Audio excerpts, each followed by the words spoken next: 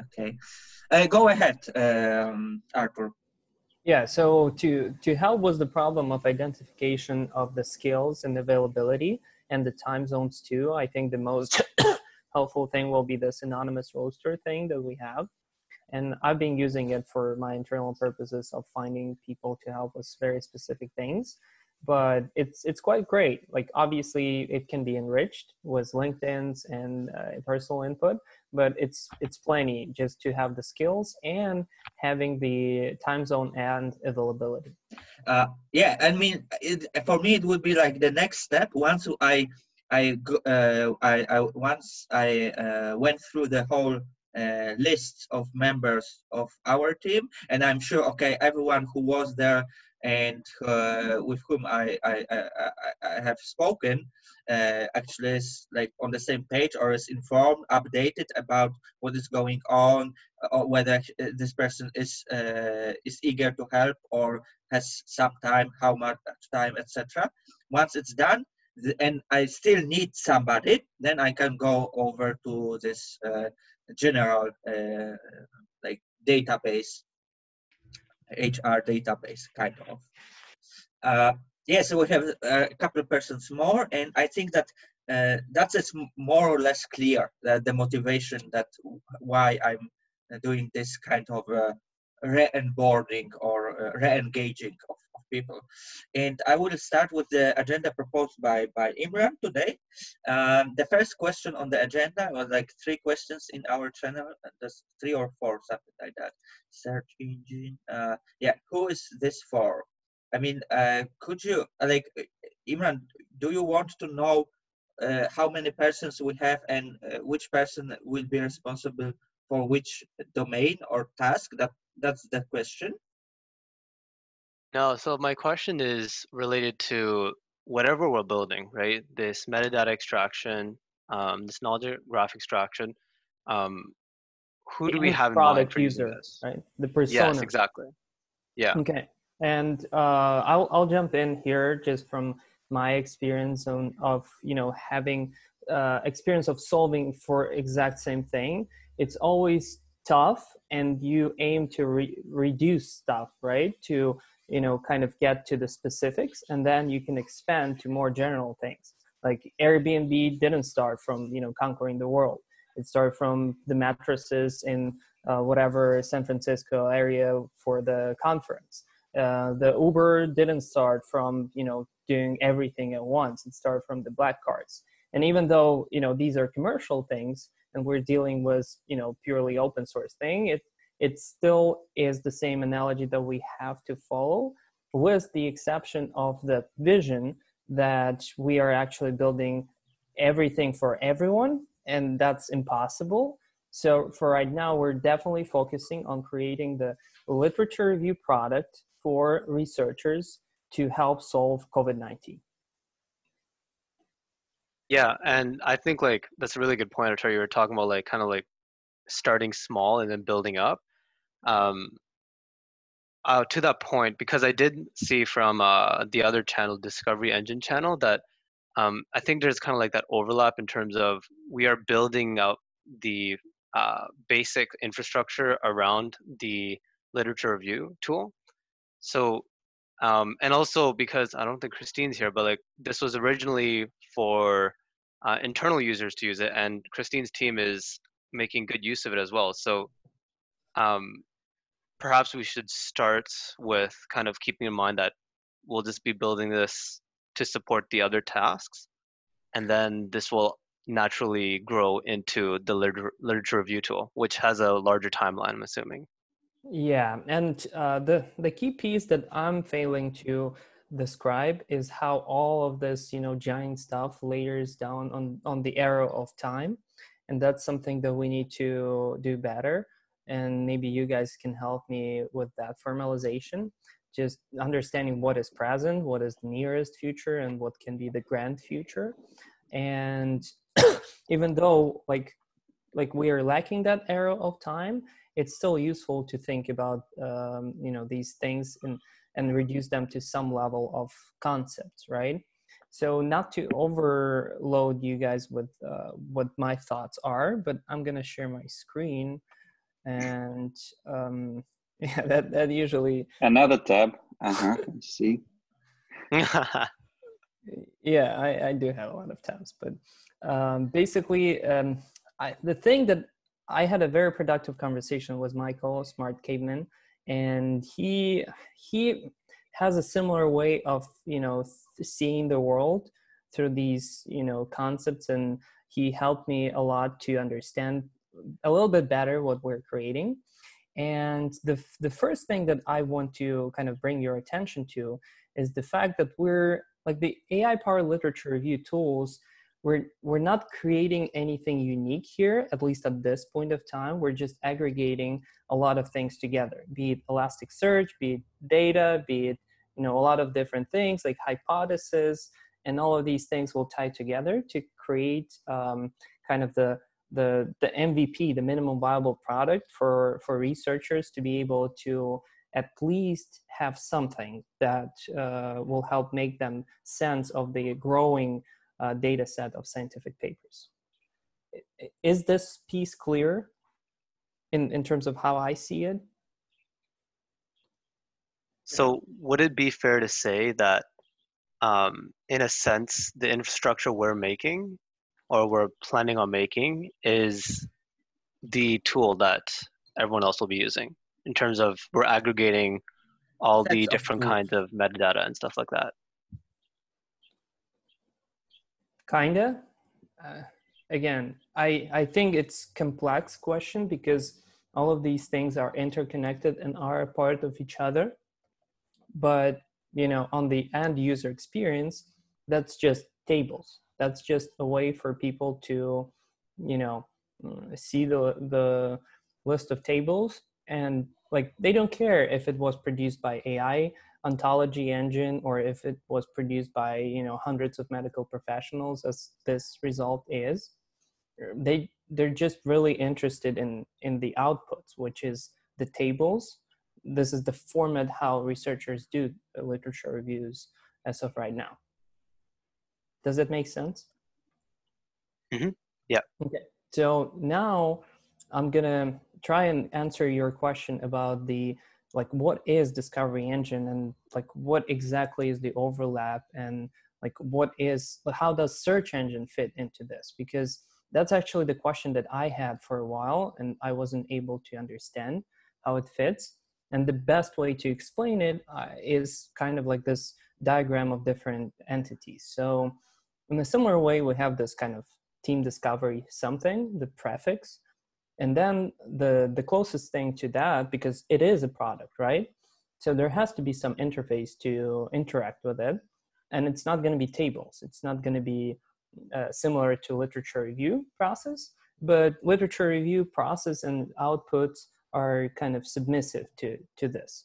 They are merged into this interface. And the question is how? And the how part is, so far, I've identified three big things, which are search engines, which is, basically letting people at least type in something, right? So to give you an example, if person goes in here, first of all, they need to know what to look for.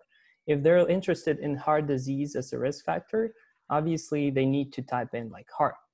And then they see the risk factor is heart disease stuff, and they can navigate that. But also they have to have knowledge that heart stuff is also called cardio stuff, and that's how they find cardio and cerebrovascular disease tables. So that way the search engine really fits in a way of allowing the user use the interface to navigate the data, right? And the assumption is that this search engine actually works with all of these things, with all of the data pieces, and also the outputs of the AI literature review process. And it just acts as a filter, right? Because that's essentially the function of a search engine. The bigger piece that is yet to be defined is actually the inference engine. And this inference engine is best described by this weird analogy of cooking. In technical terms, there are two analogies that Michael helped me build up. The first one for non-technical people is abduction and deduction. I kind of don't get it. The second one is map and reduce, which is, if you're familiar with technology, you probably get it. And the normal human analogy is actually cooking. So the way you go into the grocery store and you buy ingredients, that doesn't necessarily mean you can cook. You still need a recipe, something, and the process that prepares those ingredients into an actual meal. And that's what I think is this inference engine that is actually the grand vision. Like, if we can create that, that's amazing. But it's also probably broken down into many, many different small things, many different teams and tasks because of its grandiosity.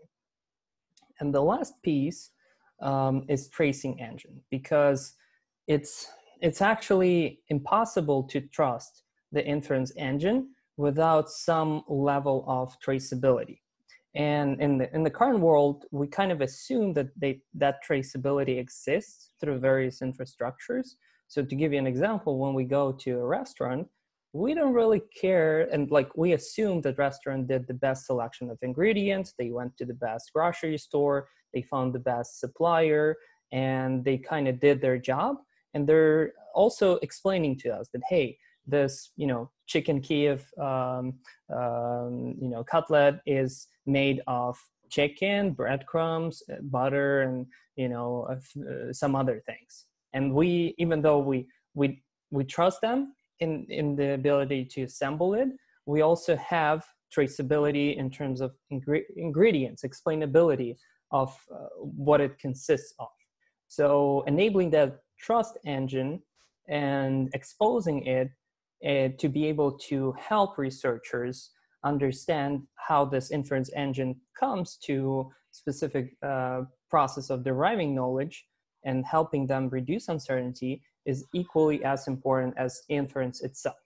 And that is obviously a mega hard problem that, DARPAs and DeepMinds of the world and OpenAIs have been trying to solve in terms of explainability of machine learning. So I'm not even sure we're able to solve this piece as 1,000 members. That's probably even bigger piece, but we can at least establish infrastructure to facilitate other teams to be working on it. All right, I'm done.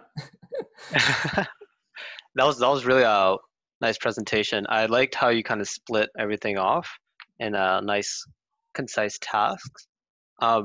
Would you guys mind if I also presented yet another diagram? Yeah. Let's go. The more diagrams, the better. Yeah. Okay, so this is regarding kind of like the search engine part of Archer's main overview diagram. And because we have a lot of people who are kind of on standby but just don't know what exactly needs to be done, I kind of split it off into like mini products, right? And I think, like, especially regarding the inference engine, this is actually kind of building out the infrastructure for us to do the Elasticsearch, which is the search engine, right? So right now, Kevin Lee is working on creating a knowledge graph specifically for eco and exo ontology, which coincidentally I would actually relate to the inference engine. But the main thing is that this pipeline creates knowledge graphs for everyone else to use, right? Like, for example, TaskVT is using this similar process to get protein interaction. And then this language-based model, which is most of our classifications where we actually use the embeddings themselves, and semantic search, which is kind of what we mainly would consider search engine. And then we have the metadata extraction, which is part of the infrastructure, which everyone needs, right? Like task ties specifically called for it as well. I don't think Maya's here, but I haven't checked with her team if they also need metadata extraction. But this is kind of like how I split it off into like mini products for us to kind of start working on this. It makes sense to me. Anyone else have anything they want to add to it as well? Yeah, I like this piece that Imran, you already kind of, put everything into atoms, deliverable atoms, and now we could actually kind of split them out a little bit. And I mean, they are right separate, so there is no need to communicate all of this everyday calls, etc. So let's package all of those things into teams, like tasks. Again, so far I'm hearing that the teams are already formed as well surrounding those tasks. Am I correct? No, I mean, like, just I'm forming teams, like just I'm onboarding people, like re-onboarding people, talking to them, doing a kind of a short onboarding, because in the list of our team we have something like 50 plus people. So and my first question, okay, that are those people from other teams, or just there are some silent hidden members, or whatever it is? So I need to figure out, and I have already a couple of calls, let's say, reintroduction, and very often there are persons who just they didn't know what to do. I mean, they register, they enrolled, they registered. Look, well, some of them are like currently they're in the state of being lost. And what I'm hearing that Imran already kind of talked with some people that they kind of tend to, let's say, because Imran is actively working with whom? With Kiri? Sorry, I misspelled the name. Imran. Yeah, you're working already with somebody, but those people are already deep into they dived into certain subject with you, and the idea is that I need still people, for instance, to work on preparing new versions of data like V10, V11, etc. Sure. I mean, Lucas, for sure. I'm just like saying that people who are already kind of gravitate to this task that Imran outlined, right? Let's just, let them go with it. Yeah. So let them define the scope, identify, and, we'll see. Before we do, I would strongly recommend for us to actually define the actual interfaces to each. And like you have these nice like kind of blocks, right? The metadata extraction, the language model, semantic search. But what is missing is the actual expectations on how they congregate together. And Arthur, they're all congregating on the infrastructure level. So this type of task, I don't see that we need to kind of wait for some interfaces between this. We just need to start building. You have to assume that the interface exists and just describe it as simple as words. Can I share the screen? Yeah. So Arthur, just before we kind of move on, I think Lukasz also, this is kind of like a horizontal team in terms of there's people outside of search engine that's working on this, like specifically metadata extraction, right? There's the paper classifications. There's some people from Christine's team. I copied this over from Task Ties, that this is what they're doing, right? Yeah. So I think like what needs to be done, and to Arthur's point, is actually list out all the metadata we would like see, and that's what I've been trying to do. I would love to have some help too, is see who needs what, like sample size, Task VT needs it, Task Ties needs it, right? Everyone needs it, so that's obviously a priority, but the other ones we'd have to kind of prioritize based off who needs what. And regarding, yeah, sorry, Arthur, go ahead. Go ahead. Yeah, it's just about the similar thing with ontologies, right? Ontology is just a subdomain, right? Can I ask one question? I'm just looking at this diagram and I don't understand quite a few things. First of all, what is database aka Dataverse, and second, ontologies from Dataverse? Can you please elaborate on this? Yeah, so let's use Task VT's protein interactions as an example. So I would assume, and you could correct me, Slava, the ontology is used to actually create the knowledge graph for protein interactions. The ontology would be hosted on the Dataverse, and the knowledge No, graph would this be is not also true. hosted. This is not true. You can host only archive of ontology. Okay. Okay. And it's not possible to host database in Dataverse. It's possible to host archive. And it's a big okay. difference because Can you explain, actually, please? I don't get it. It's about something about curation of your data. So if you have archive, one, let's say, zip file containing all stuff already packed, and you can create it, you can provide provenance information about the process that was used and about tools and about people that were involved and all this kind of stuff, right? And to get it back in the system, you should actually download archive.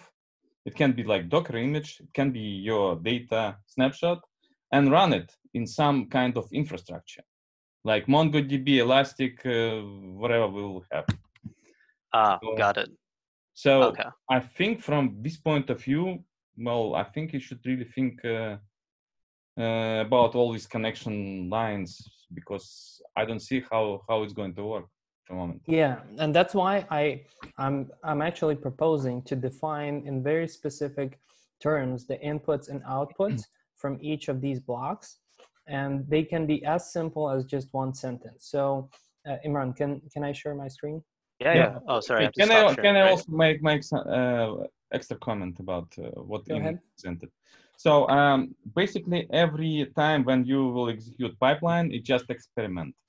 It's not something horizontal. It's not reproducible. Not possible to use in a kind of process that you have your like subset and you have common data set. You can run some models and you can produce something new. So in your architecture, I think it's not allowed because, well, it's simply not, it will not fit in what you presented. But like, for example, the language models, if we have a better way of, let's say, encoding sentences, can't we just switch it out and then say that's the better language model? No, because first you should build. Why? Can you explain? Why? Because we're talking about big data. You know? It's not something that you can just run in few seconds, and usually process can take like, okay, for like 10 GB, it will take 24 hours. But we can do it as a sandbox, no? So in this case, you should build a complete infrastructure that will be executed in this sandbox. You should download all data. You should get a proper language model, and you should actually verify all results on every stage. And this is what I called infrastructure, horizontal infrastructure. If it's some experiment, well, it's fine. It's just experiment. And it's not possible to trust this experiment because it's not sustainable, simply. Okay. So we should use continuous integration pipeline actually to guarantee that other people from other part of the world can also download all stuff, they can execute, and they should get exactly the same result. This is what the infrastructure does. I think I get it. I'm not sure if I'm able to translate it to Imran. Oh, it's okay. I get it too. And I don't think like that diagram is supposed to capture all the stuff. This was mainly like the purpose of this diagram was just because a lot of people are joining. Yeah, and they're just confused of how things go. What I'm trying to say, it's just vertical. It's not horizontal. At least how I see it. Okay. Well, Slava, I think just like because we're pressed on time, I would love to continue this conversation, and maybe we could adjust the diagram as what you're thinking as well. That sounds like a great idea. So in terms of interfaces, just an example from one of the first submissions that we did, we simply described the input, you know, the medical domain heart disease, and the output, the list of engrams.